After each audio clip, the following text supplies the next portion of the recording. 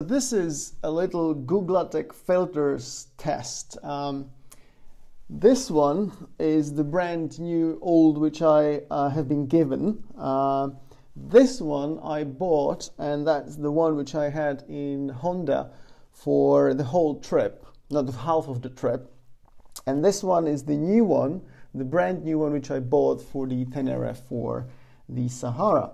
Now, these filters are supposed to keep dirt inside and separate fuel and the water. So what I'm gonna do is I'm gonna take 150 ml of the water, put it in each, and see if something goes through it.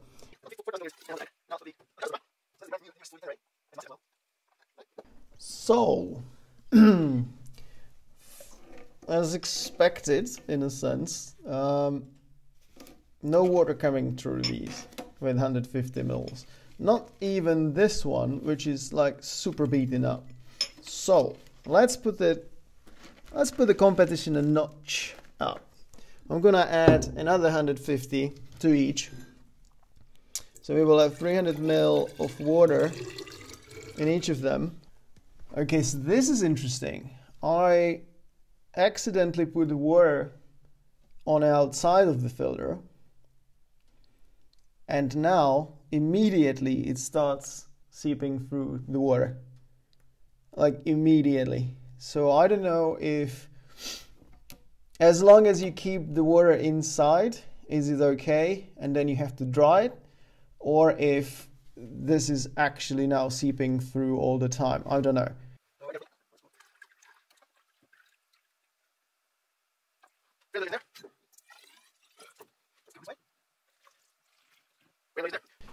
Okay, 3 hours later, I have the old one. There's a drop over there, you can see that.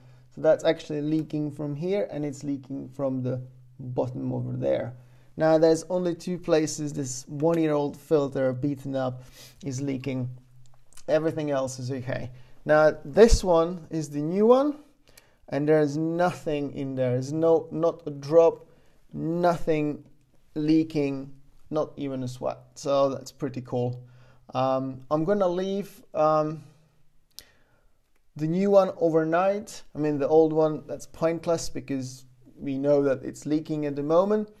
But I'm really curious if the new one is not gonna leak anything in 24 hours. There's 300 milliliters water in it. If that survives the test, that's pretty good. Okay, 12 hours later, the results.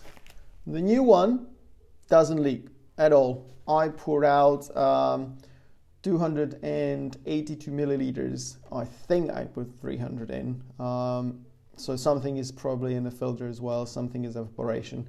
Not sure about that, but on the outside, it didn't leak at all.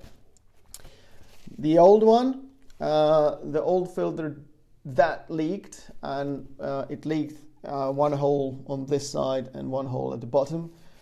Considering that is after about a year of use, pretty good. Also, this one is a little bit different from this one. This one has a nylon bag around it to prevent it from rubbing from the tank.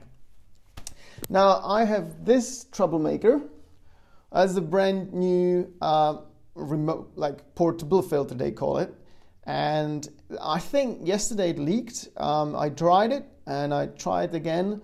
It seems not leaking now, so I'm not really sure what was going on. I'm gonna put more water in it and leave it a few hours to see. But so far I'm pretty happy. I mean, like, this I think is gonna work pretty well. And also another thing is, which is quite good about this one comparing to that one, is the size. And the size has to do with how quickly you can fuel up. So that's another thing. This was really, really painful to fuel up on Honda. So I'm hoping that this is going to be much faster to fuel up. But that's it. Guglatech, I think, passed, to be honest. Okay, final update.